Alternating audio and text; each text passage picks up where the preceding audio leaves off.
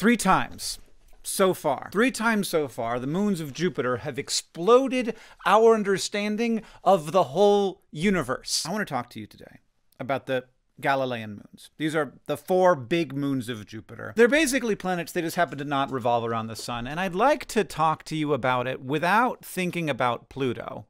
But I can't. Because I don't want to be mean to Pluto. Pluto is a good planetary body. It's a dwarf planet and it kicks ass. And we called it a planet for a long time because our understanding of the solar system was incomplete. And now people think about Pluto all the time as if it has been wronged, when in fact the 4 Galilean moons, and indeed other moons and dwarf planets in the solar system, are far more slighted by having never been thought of by people, despite the fact that we have learned ridiculous things about our universe that you would never think we could have learned about our universe from a moon. I'm wearing a shirt of them that I commissioned an artist to make for me.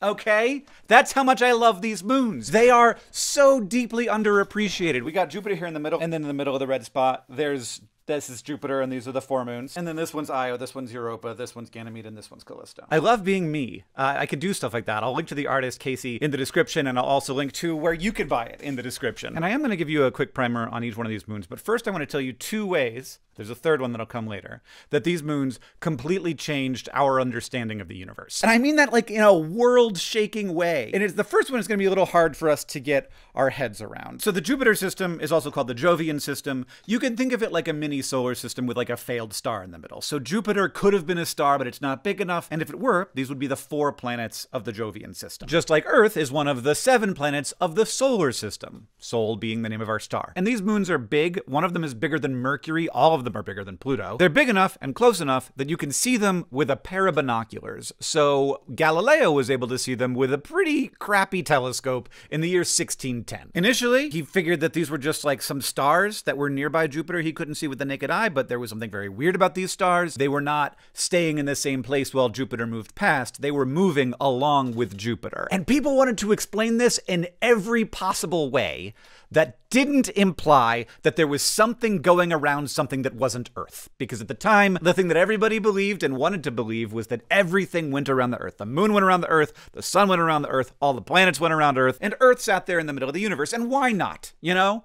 Why not think that we're the center of the universe? That's how we all feel about ourselves. Astronomers kept trying to prove him wrong. Johannes Kepler thought he was full of it, ended up being one of the biggest defenders of it after looking at it with his own telescope and doing his own measurements. Same thing happened with a Jesuit astronomer, Christoph Scheiner. He argued Galileo was just seeing things like it was an optical illusion. But then he built his own telescope and he saw them too, and he was like, oh my God, Galileo was right. And this, of course, seems like less of a big deal to us now. But the fact that anything was going around anything else was a big hint in favor of maybe the Earth is going around the sun. So these 4 moons were a big part of Galileo's argument that, like Aristotle's view of the solar system with the Earth at the center, was wrong. And in fact, it was the Copernican way, which went against the teachings of the Catholic Church, which you shouldn't really think of as a church. You should think of it as like a theocratic megastate that controlled what you were allowed to believe. And when I say allowed, I mean Galileo spent the last 8 years of his life under house arrest, but did manage to not be killed, which is great for him.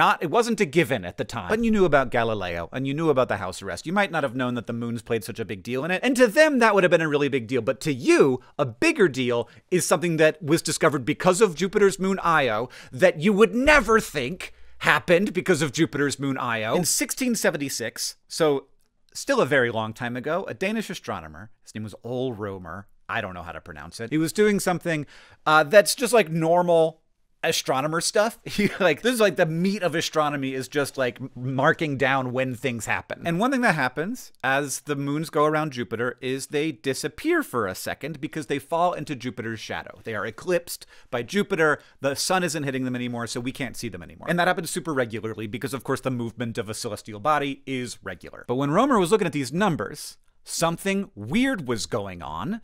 The eclipses kept running late, and they kept running later and later as the Earth and Jupiter were getting farther and farther apart. So sometimes Earth and Jupiter are on the same side of the sun, in which case is like that's when they're closest.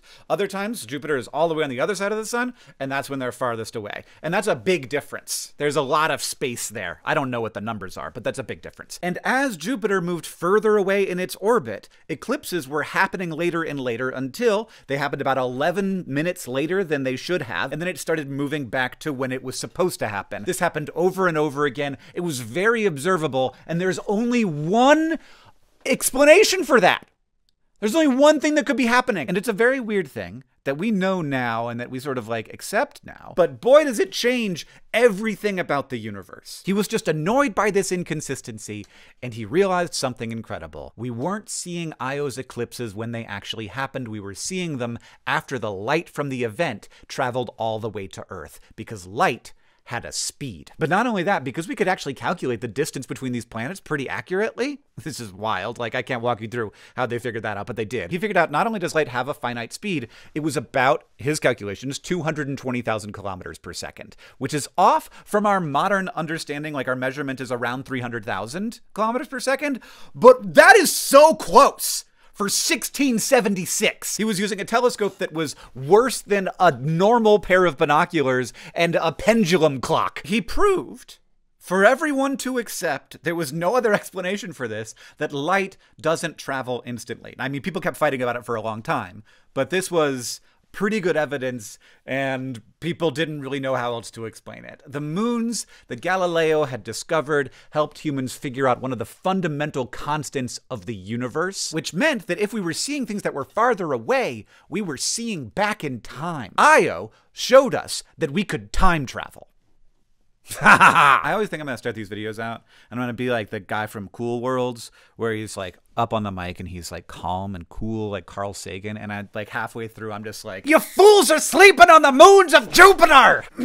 Okay, so now we know 2 of the 3 ways that the moons of Jupiter changed our conception of the entire universe. So now we're just gonna do a quick rundown of the cool things about these 4 moons. We're gonna move from Jupiter out, and the first one we hit is gonna be Io. Io is extremely geologically active. It is constantly spewing its insides onto its outsides, remodeling the surface of the planet, covering it in sulfur, which makes it this like very vibrant orangey yellow color. It's the most geologically active body in the entire solar system. It has the biggest volcano in the whole solar system, which is wild because it is much smaller than Earth or Mars. Mars has the biggest volcano of any planet. Did I say there were like 400 active volcanoes on the surface of Io? This is not a place you'd want to go hang out, but it's extremely cool. It is a wild laboratory of what is possible on the surface of a moon. And this is weird because Io shouldn't be active at all. It's small, and small worlds are supposed to be cold and dead inside because they've had all of like 4 billion years to lose all of their heat to space, and there's no reason why it would be so hot. But, and this is a pattern we're going to see over and over again, Jupiter is tugging on it, and also its sibling moons are tugging on it, and so it's getting stretched and squeezed, and tidal forces. It's being kept in place, so it's not getting tugged into the planet, but it's being stretched and unstretched and stretched and unstretched over and over again. And that introduces a tremendous amount of energy into the planet, a lot of friction, and it turned the planet into just a huge furnace, basically. And that is very cool. There's no other object like this in the solar system that has been so hot for so long. It is extremely unique. I mean, Earth is also unique, obviously, but it is unique in the solar system, and that helps us understand a bunch of stuff about how planetary bodies work. Moving next up, you're going to find Europa. And Europa is from whence we get the 3rd complete revolutionization of our understanding of the universe. Obviously, liquid water is important. It's important for life. We have a very hard time imagining how life could happen without liquid water. There's other liquids out there, but they're just not like water. Water's so good at so much stuff. And as we got better and better at viewing the solar system, it was like, oh,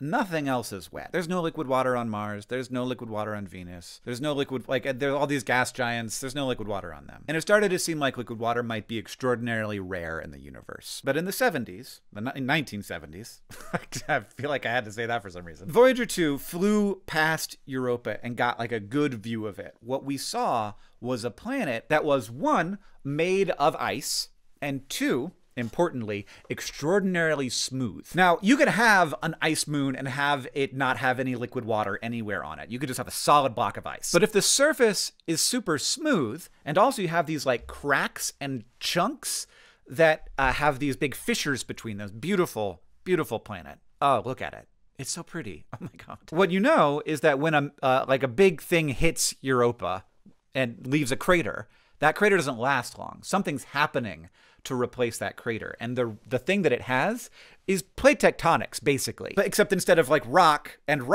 it's ice and water. So we are almost certain that what's going on here is that below the surface of the ice, there is a giant liquid water ocean. And I'm talking about an ocean that if you took it and put it on Earth, there would be no land. If you took all the water away from Earth and then you put Europa's water on Earth, there would still be no land. We're talking a very large subsurface ocean, and we have other measurements that have indicated to us that, one, it is salty, and that includes the fact that there's a bunch of salt on the surface of Europa, because we think that Europa might be spraying water sometimes out of like geysers, like water volcanoes, and then that water is falling down to the surface of the planetary body of the moon. We're going to find this out, by the way, in 2030, when the Europa Clipper, which is already launched, arrives at Europa. It takes a long time, in part because we just don't want to spend that much money, so we do all these gravitational assists to get the thing there, and are like, well, you know, 6 years versus 3, who cares? But the gravitational assists take time to fling it out all the way to Jupiter. So first of all,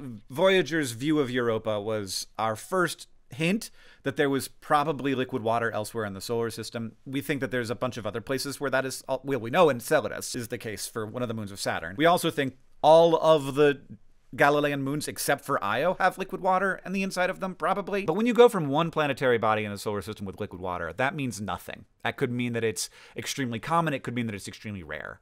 To two, that means it's common. It might not mean that every planetary system in the galaxy has liquid water, but it means that a bunch do. So it's wild that Europa has a kind of plate tectonics. It's wild that it seems to have a salty ocean, and also that there seem to be organic compounds on the surface. Now, I'm not saying organic as in made by life, organic just being carbon compounds. That's what we call them in chemistry. But what that means is that not only is there a subsurface ocean, probably, but also that subsurface ocean is interacting with rock. And also probably that rock has some volcanic geologic activity. And then you thus have like hydrothermal vents on the bottom of a giant ocean. And we think hydrothermal vents are one of the main candidates for how, like, where life began on Earth. So our third complete reforming of how we imagine the universe happened because Europa was the first signal that there was liquid water elsewhere in the solar system. It could also provide us with the fourth. And I'm sorry that I'm talking so much about Europa, but I will talk a little less about the other two. But this is a big deal, and I want you to understand that when the Europa Clipper gets to Europa, there is a good chance it will be able to fly through some of these plumes, and it will be able to analyze the water that has been shot out of Europa. And if it is able to do that, it could find signatures that indicate life. And they don't want to talk about this because, like, it's, you know, you don't want to put your cart before your horse. But, like, there is a potential that the Europa Clipper will discover signs that are very indicative of life. And there's also a very strong potential that it will not discover that. And that won't necessarily disprove that there would be life, but it would be a sign that there might not be. But it would be, I think, cool if a Galilean moon gave us one more complete revolution in how we understand the universe. I'm just saying, because that would mean that life happened twice in one planetary system. Anyway, that's Europa. It might be my favorite. It's a pretty big deal. But we gotta keep going, and so we're gonna talk about Ganymede. Maybe I should have had a series of videos where I talked about each one of these moons. Jeez. So Ganymede is the biggest moon in the solar system. It's bigger than Mercury. If this moon was just a planet, people would love it. People would talk about it all the time, but it's not. It's a moon, so we ignore it. Wild thing, it has auroras because it generates its own magnetic field, which is very rare in the universe. It's the only moon that we know of that has one, and it is strong enough to actually protect it from Jupiter's massive magnetosphere, which tosses off a lot of radiation, which I'm not even going to get into right now. And people talk about Ganymede like it's a cosmic jawbreaker. We're still working on this, and we're going to know more about it pretty soon here. But it seems like at the very middle, there's almost definitely like an iron core, which is how it has its magnetic field. And then things get very weird. Above that is a layer of hot ice, which is a thing that can happen. If water is under enough pressure, it can be both very hot and solid. So we call this ice 3. It's not like the kind of ice that we have here on Earth. For example, it would sink in water. And then it potentially has multiple layers of liquid oceans sandwiched between layers of different types of ice. The lowest one being perhaps 800 kilometers down. Europa's ocean is probably like 20 to 30 kilometers down, so very deep. It's still 20 to 30 kilometers is very deep, which is, I should have mentioned, why we can't go and look. It's too thick. Like we tried to go to Mars and dig down like 6 feet and we failed. And that first ocean is probably salty and hot and has lots of minerals from the rocky layer below, creating that kind of hydrothermal vent style environment. And that would be wild if there was life all the way down there. I don't know how we'd ever find it. I don't know how we'd ever even get hints of it. But the surface, it looks a little bit boring, but it's cool, actually. It's got like these dark areas that are like basically right when the moon formed, and then it's got a bunch of icy areas, which are the lighter areas, which has like glaciers the size of continents, and Ganymede also has a bit of an atmosphere, which is incredibly thin, but we think that it's just the, like, when it's in the sun, a little bit of the water vapor evaporates into the atmosphere, and then when it's dark, it recondenses on the surface. And finally, we got Callisto. Might look also like a bit of a boring sibling, but cool thing about Callisto is that it formed extremely early in the solar system, and because it's further out, unlike all of its other Jovian moon friends, it doesn't have all those tidal forces, so it has stayed locked in its shape for a very long time, which means that its surface, which you can see down here, it's just like covered, absolutely covered in impact craters. It's basically a record of everything that has ever happened in the solar system. It formed early in the solar system, and it has not changed since it formed. Every single impact that happened is recorded. It's like a palimpsest of the history of the solar system. A palimpsest is like a piece of paper that people like use over and over again, and they like scrape the ink off and then they use it again, which we used to do because paper was really expensive. But you can actually use a palimpsest to see multiple like layers of what people wrote on that piece of paper over time. And it's actually similar because later bombardments did cover up some of the early ones, but it's such a big moon, there's actually space that we can see kind of the whole history of the bombardments, which is a big deal when it comes to understanding how the solar system initially formed. It's kind of like another way of looking back in time. Callisto is also weird because when most like big planetary bodies form, they have some time while they're still molten to differentiate a little bit, where like the heavy stuff goes to the center and then the light stuff goes to the surface. But Callisto, that didn't happen. It's all still mixed together, even in its outer layers. So like the moon never got warm enough to fully melt and separate out, which is cool. We also think Callisto might be hiding a very large subsurface ocean. Like, it may be that Ganymede, Callisto, and Europa all have more liquid water than Earth does, which is...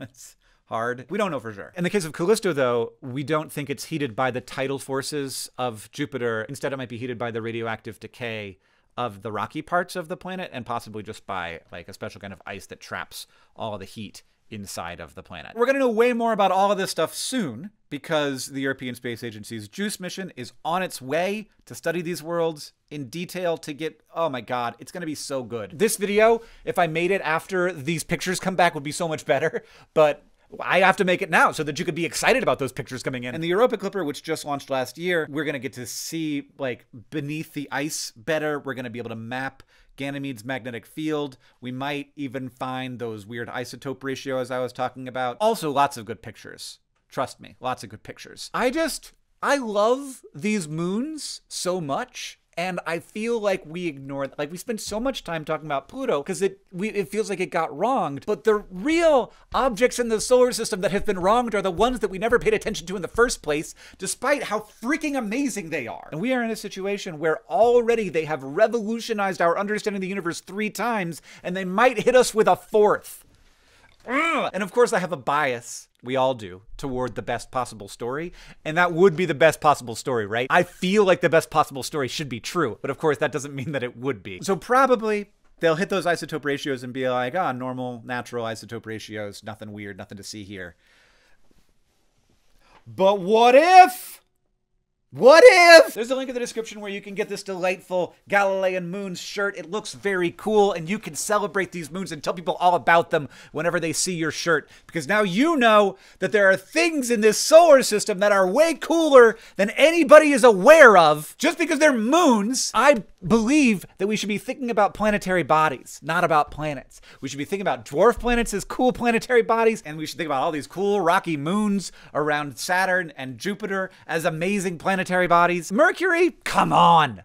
There's nothing going on there. So celebrate them with me, and thank you to Casey for designing this dope shirt so that I can celebrate them too. There's a link in the description.